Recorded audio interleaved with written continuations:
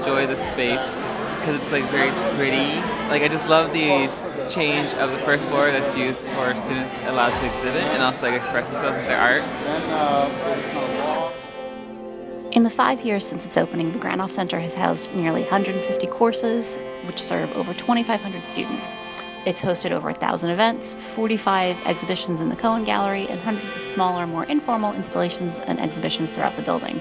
It's welcomed thousands of faculty, students, staff, alumni, parents, and community members, proving that the reach of the arts at Brown is really, really wide. Sometimes I come in here to help out artists with electronics parts of their art pieces. And today we're in here working on a switchboard for Peter and Stefan's exhibition.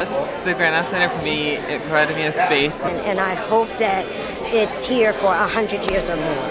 Granoff is a place where users are encouraged to dream, to experiment, and to learn from successes and failures. It's a great place, and Marty, we thank you so much.